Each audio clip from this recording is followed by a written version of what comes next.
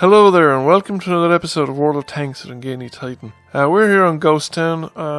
Once again I'm in the Hammer. I've got the crew from the VK3001H. I'm about 70% of the way through on the current skill, which I think is Smooth Ride. And I'm hoping to train that up. And then I have about 27,000 XP left in the VK3001H in order to unlock the 3601H. And I want to complete the crew skill, current training skill, so I'm going to stick this crew with the Hammer while I do that. And also I think this game is a bit special. It is one of the most exciting games that I've played in quite some time. However, it starts off normal enough. So here we are in Ghost Town. Now, Ghost Town is one of these maps. Most of the action generally takes place in the middle of the town, around the central square, where it's kind of gun depression central. If you have a strong turret and good gun depression, you can do very, very well, because you can come up here along these ramps up into the central square and just peek over the edge and shoot anybody that's bold enough to come over the top.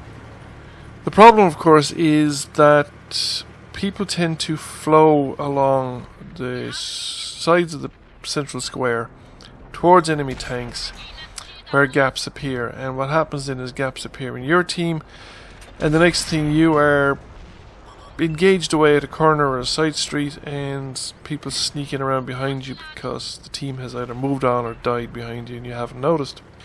So initially I was going to come up this road kind of here, and then I thought maybe not. There's 3 roads leading into this way, and if I get engaged those tanks there to the north of me on my left, then while I'm engaged in them, if the square is vacated, other tanks come in behind me, and I thought, you know, that might be the best of plans. That guy is moving there to the east, is isolating himself. So I come to the corner to engage those tanks, and I discovered 2 more tanks. The VK2801 got a decent shot at him there, but didn't actually manage to cripple his engine or track him. And I needed to keep well back. Can't go chasing him because I might reveal my backside to the Sturmil. Although the Sturmil isn't paying attention to me. That was a bit of a low roll. Now he's got a fairly long aim time, so he's fluffed that shot and missed me. So I've gotten 2 decent shots into him. I have no idea whether I can beat his reload or not.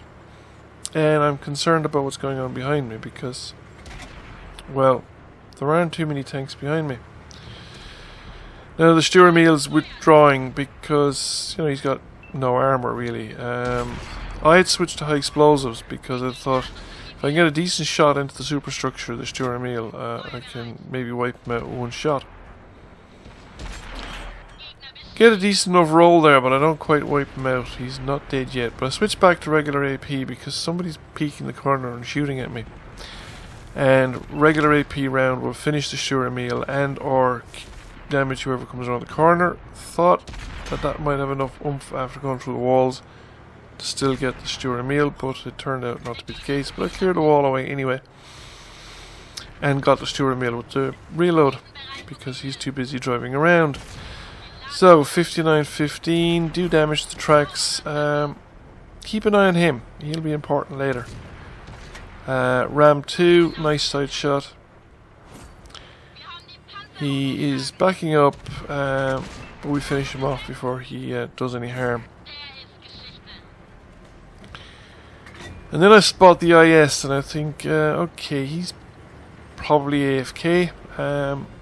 Or he's a base camper and might not be very good at what he does. So I'm going to go over here. We're 2 tanks up, it's not a problem. Our guys will be mopping up there and I probably wouldn't catch up with them anyway. So off we go, and if nothing else, the fact that I'm shooting at this guy down here,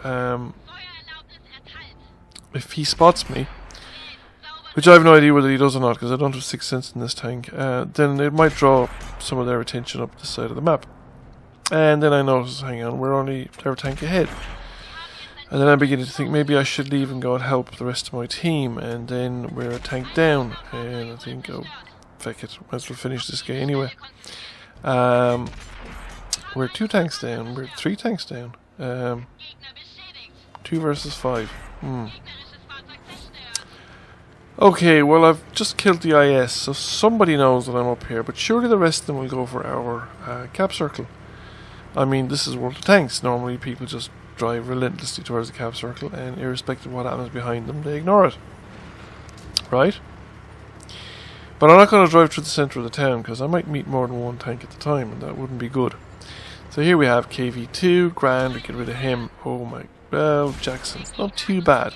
Very good tank destroyer, but close in, knife fighting like this with a heavy tank, my money's on the Tiger. Crap, he's damaged my ammo, but I still have a repair kit. Right, ammo's back up. Oh god, no, Cromwell. Fortunately, the Cromwell drives off the cliff. Does more damage to him than I would have done, and we finish him off, and there's the last remaining deck, the 5916. I missed that shot, he misses that shot. And I make, first of several mistakes really, I start chasing him. Now, I must admit the blood was up a bit, and I thought, yeah, you know, the instinct was to chase, but a heavy tank chasing a light tank is never really going to do any good. So, I'm coming around. I thought, you know, he's going to come around, he's going to start picking at me from different directions. There he is. No, he's going to go this way, is he? Is he not? Where is he? There he is. Right, yeah, okay, we got him. Like, get a nice, decent hit there. So, and then I continue on the pursuit. Now this was a huge, huge mistake because there's no way I can catch him. In a pursuit between a heavy tank and a light tank, the terms of the engagement are being dictated by the light tank. I can't catch him. I can't make him fight me other than when he wants to. And he obviously doesn't want to fight me where my gun is pointed, which is understandable enough. But I rather foolishly continued the pursuit, and then around this time I decided, yeah, no, you know, this isn't actually a good idea. But I've got an ally down here on cap circle, don't I? It still hadn't quite occurred to me that this guy is actually AFK. I'm pretty sure he's AFK. Or if he does, he's a really patient dude, because that tank doesn't move. So around this point I'm really sure that this guy's AFK, but that light tank is probably around here somewhere, and I don't want him picking off the AFK tank, and then I get shot. No, he's not over there, he's over there. So I screw up again here because I just track him. I don't anticipate, I'm just reacting. Don't anticipate his movement. Way too late with that shot.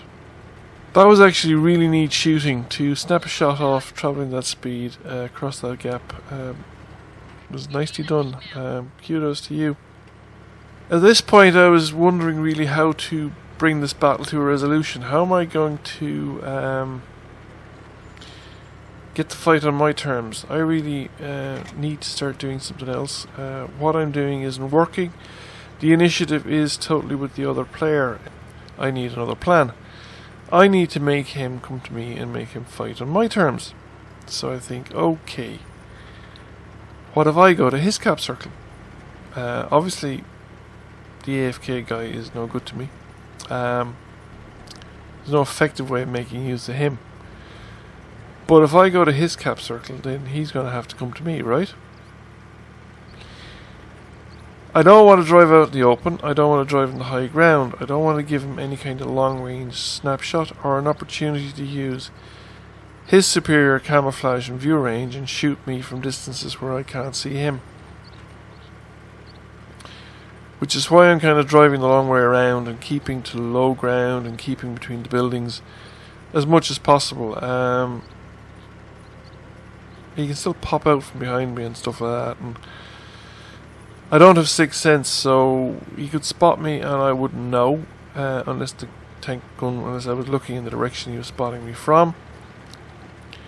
But I come around, I say, right, there's some low ground in that cap circle, maybe I'll be down low enough that when he gets to shoot me, I'll have the opportunity of shooting back. I don't know much about this tank actually. The 5916 is a tank that I know very, very little about, but other than that, any time I've encountered it, it seems to be a moderately formidable little machine. So I don't know how long the aim time is, I don't know what kind of gun depression it has. I'm not even sure how effective the ammunition is. He's had reasonable success in penetrating me. Now, not sure if this was the best spot to pick. Maybe I'd have been better off staying closer to the cliffs there on my right.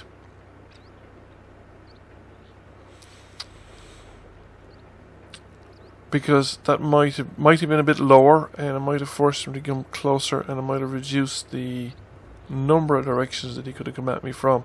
I'm not altogether sure. But I didn't know what to expect really. I thought that he'd be coming at me from kind of to my right. I didn't think he'd come at me along the one line, so to speak, because I thought there was a reasonable chance that I might spot him as he crested the dunes to get into that area. The more I think about it, actually, I think I'd probably been better off further to my left in the low ground there rather than where I am. You would have had fewer choices about which direction to come at me from. I take the hit at the back of the turret when I'm not looking. Very nicely done. That was a very quick snapshot, and he didn't actually have to come over the ridge too often, so he must have reasonable gun depression on that thing. And a pretty snappy aim time as well. Which I didn't actually expect. I knew he'd done a lot of snapshots earlier on, but they were at very, very close ranges. I didn't think... Not sure where that tank is from. I thought it was either Russian or Chinese, but... and I wasn't expecting that kind of performance from it. But anyway, I had gotten this one wrong. And I should probably have left the cap circle at this point in time. But to be honest with you, I didn't know what to do. I was completely lost for options at this point.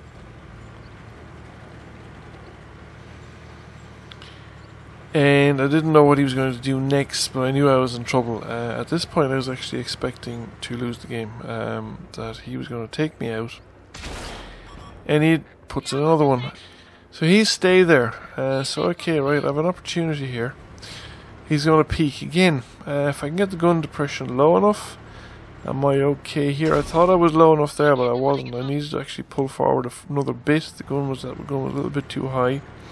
But I managed to get a shot into him and he's leaving. Now it's obvious now that he's leaving, which is why I pursue. I was using high explosives because I thought that it's a light tank. There's a reasonable chance that I might get a penetration. No idea what the armor is like, nothing either, but I just thought there was a chance that I get a penetration. And if not, I might knock out a driver or crew members or otherwise slow him down enough to make the fight a bit more equal. Because at this stage of the game, I need every advantage I can get. However, we're running out of time and I need a new plan. Capping isn't going to work. I have enough time to do it. But he doesn't have enough time to cap. He's not likely to get back to my cap circle in time to cap out, even ignoring the Churchill. So if I can stay out of his clutches for long enough, we can win by total damage done. Now I was expecting to lose, but that shot happened, and that was very fortunate. And he peeks again now. I think I'm in with a chance, because if he peeks again, I have him. And there he is, and whoever's fastest on the trigger wins. But to get back to what I was saying, the Churchill was still alive. That's about 500 or 600 hit points. As long as I could stay alive long enough that even if he killed me, he couldn't take down the Churchill, we might actually have won on hit points damage done. However, we won the old-fashioned way. 7 destroyed, high caliber, Top Gun, Devastator and a steel wall. I came top by experience, but Disco Partisan Zero, that was a damn good game. Well played, sir. In fact, such was the pressure I felt under that I never actually looked at my own breakdown of my own performance. So IS did a lot of damage, because yes, that was the AFK, the Stewart Meal, the VK, the Ram. Cromwell B barely touched him. He more or less wiped himself out, the Jackson, yes. And 4 shots into Disco Partisan 0. Well, I hope you enjoyed this video as much as I did playing it and or even rewatching it. Thank you for watching. Catch you again soon.